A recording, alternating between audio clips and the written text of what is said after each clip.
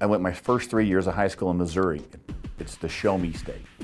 I've come to the conclusion with UNLV football, I don't believe anything until I see it. And I've picked them to be the team that will surprise most this year. I think they're very close to having a breakout season, returning to a bowl game. They're moving. I mean, last year they had a chance to go to a bowl game, so I mean, they're almost there, and I expect them to do great things this year. Now they're just bringing in a lot more athletes, and which is getting kind of hard to slow them down, because when you got guys who are able to perform and just go out there and actually just play football, it's great to sit back and watch them, but then when it's time to play against them, it's never fun. They have a really good receiving core. I play defensive back, so I'm a little nervous to play those guys, to be honest.